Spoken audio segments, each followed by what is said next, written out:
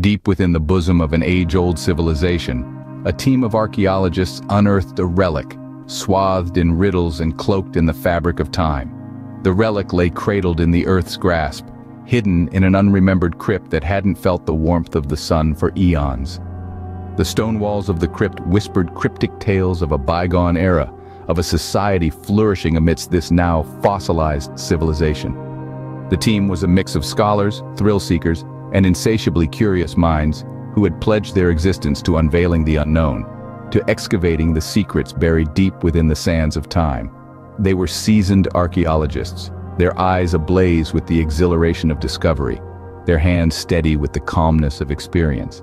Each relic they revealed added another piece to the intricate puzzle of human history, another stitch to mankind's intricate tapestry. However, this relic was an anomaly. It was shrouded in an aura of mystery, its origins lost to time, its purpose hazy. It was an enigmatic find, its surface etched with cryptic symbols that defied their understanding. It seemed to beckon to them, summoning them from the annals of the past, whispers of untold tales and erased histories emanating from it. A fervor of intrigue was sparked within them, an unquenchable thirst for knowledge ignited. They found themselves magnetically drawn to it, ensnared by its enigmatic aura. Conversations orbited around it, theories birthed and subsequently annihilated, efforts made to unlock its cryptic nature.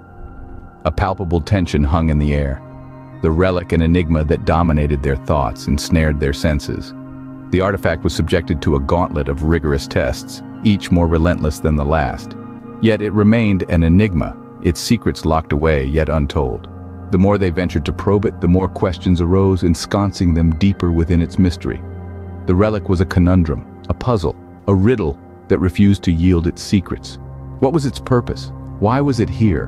What were the arcane symbols trying to convey?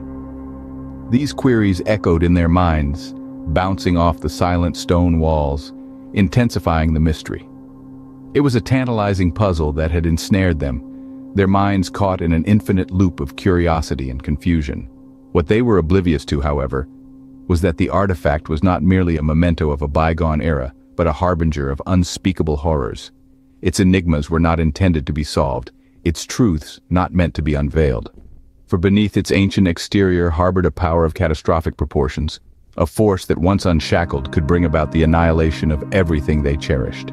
The artifact was not just a relic, it was a dormant beast waiting for its moment to erupt. As the artifact was disturbed from its perpetual slumber, a palpable wave of terror began to cascade through the camp. The initial shock was quickly swallowed by an oppressive, unsettling stillness that loomed like an ominous storm cloud. The dust particles seemed to linger in the air, caught in a timeless freeze frame as if every second was being stretched into infinity. Every gaze was riveted to the unearthed relic, a mystifying monument from an era that time itself had forgotten. It was a silent whisper of a long-deceased civilization, now cradled in the trembling hands of those mortal beings who had dared to violate its sanctity.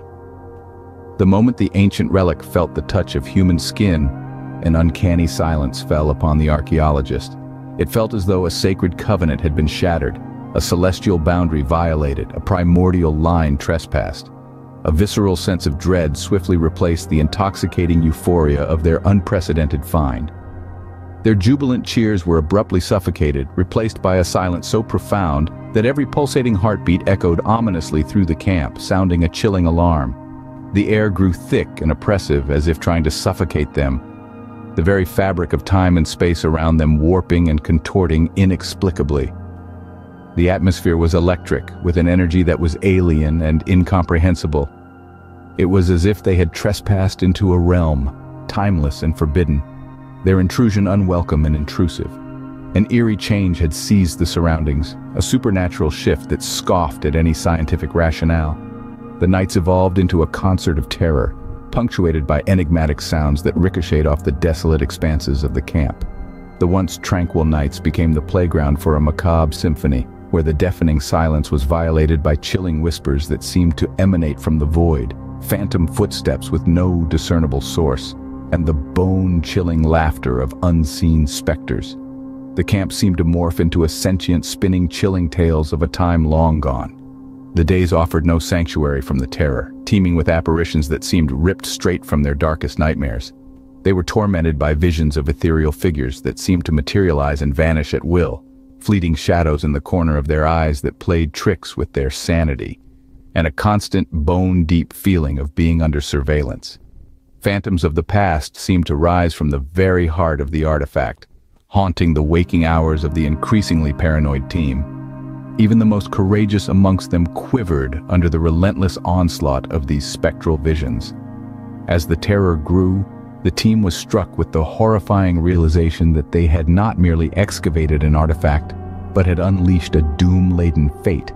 A curse that was no longer a figment of ancient texts and local folklore, but a tangible, horrifying reality they were being forced to endure. The air became dense with remorse and regret, replaced by a fear that was as alien as it was paralyzing. With each passing day, the ominous reality of the curse took on a life of its own. They found themselves trapped within the confines of the camp, unable to flee from the wrath they had unwittingly invited. The artifact sat ominously at the center, a mocking testament to their folly, a symbol of the terror that had them ensnared. Their dreams of scholarly recognition and historical breakthroughs were abruptly replaced by the grim reality of an ancient curse. They found themselves caught in a waking nightmare, where every day was an ordeal and every night a desperate struggle for survival. The curse was not a mere legend, but a terrifying reality they were now forced to confront.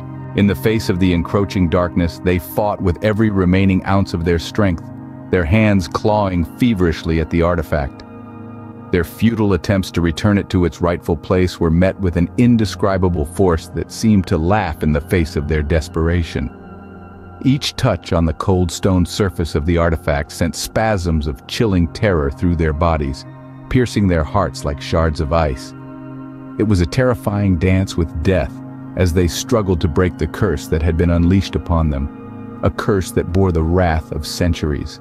The supernatural forces they had awakened from their slumber were not of this world. Their power was beyond comprehension, an ultimate force of nature that was relentless in its pursuit of freedom, an entity too powerful, too unyielding, too determined to break loose from the shackles of time and space.